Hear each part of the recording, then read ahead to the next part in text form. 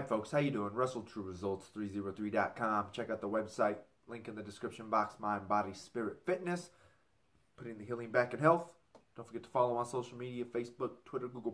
Podcast is out there. Links down below. Alright, True Crew. So coming at you today with a video on the people we need to embrace most in our life.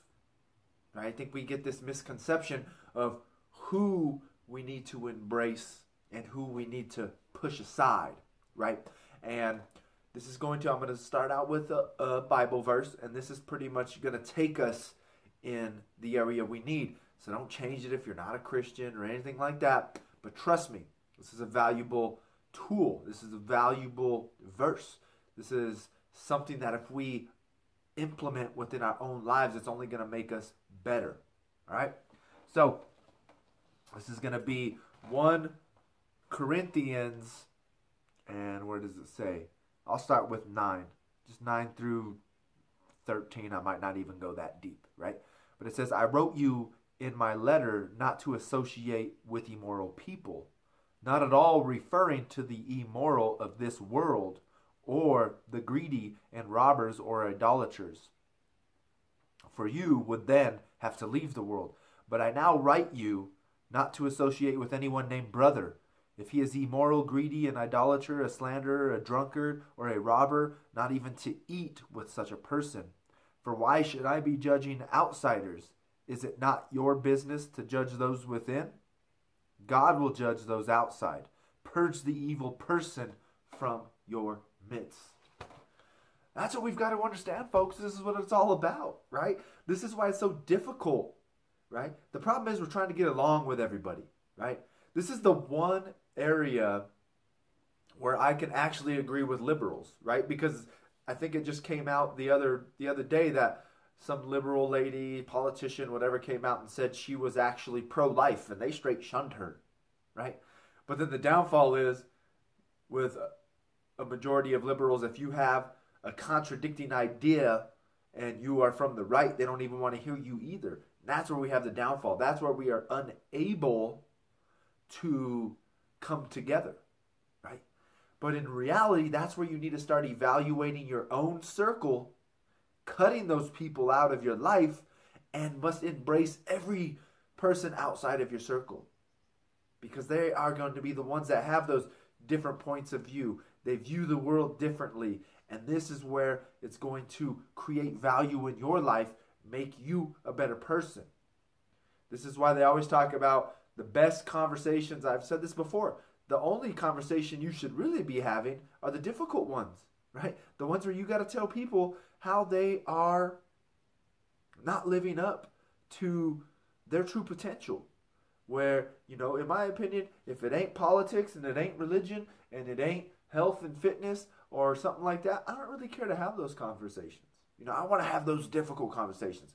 Those are the conversations that are going to help you grow to be better. Not just to talk to people that agree with you and people that are going to be yes men and get you stuck in your same pattern, right? It's that same concept of they are in fear of losing you or offending you, so they're just going to feed you a bunch of lies to keep you around, right? They're manipulating you to keep you in their life for some value that you might bring. And once again, that's that same concept of what's the opposite of love. The opposite of love is used, because these people don't love you.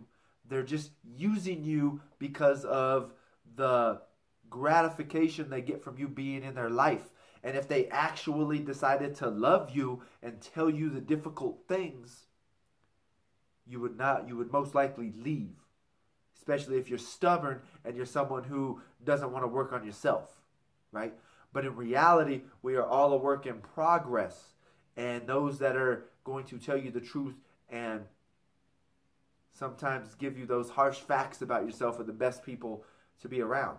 So once again, if you want to take it to that next level, it's not just say, oh, you're a drunkard, you're immoral, you're this and that, and then don't hang out with them.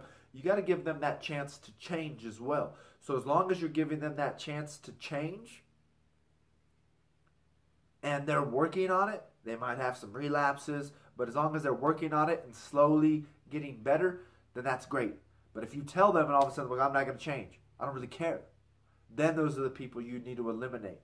And you always need to make sure that we are having these outside influences in our lives at all times.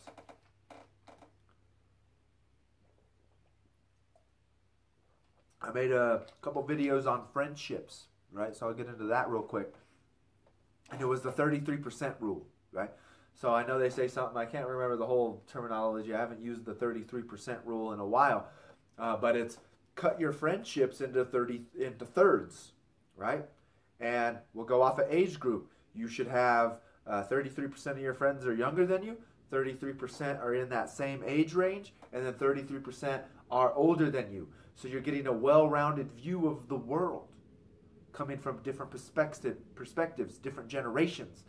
Same thing with cultures, right? You should have 33% of your friends that are your culture, 33% that are another, and that are another. So we're getting a well-rounded view of the world in general, right? I think this is another downfall with America, where we all say that, oh, we need to be more like Germany or Canada or this or that. But unfortunately, we've never been to those countries. We don't really know what's going on within those countries, right? So if you don't know what's going on within this country, you can't say, oh, well, they have really good health or free health care, so we need free health care. They have free this, so we need free that, or we need this, or we need that, because we're not a part of that society. Unless you've been there and lived there for 1 to 2 years, you know, not just you went on a vacation for a couple weeks, that might not be what's best for us. We're a different society, we're a different culture, and we need to make sure that we have that understanding. Have you talked to those people? What do they think about their free health care? Is it even good health care, right? So we need to embrace those that have different thoughts, and then the people within our community that are struggling to live that lifestyle, those are the individuals we need to be eliminating from our lives. And once we can understand what it truly means, right? Truly living that concept, that's when we'll get a better understanding of life. All right, True Crew, there you go. Lot to chew on there. I could probably go a little bit deeper into it, but I'm not going to. Doesn't really matter right now.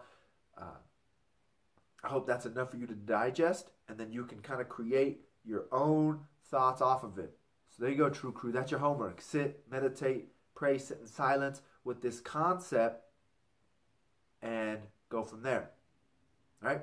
So once again, I hope this helps. Don't forget to follow on social media, Facebook, Twitter, Google+. The podcast is out there. Subscribe to this channel. Share and like these videos.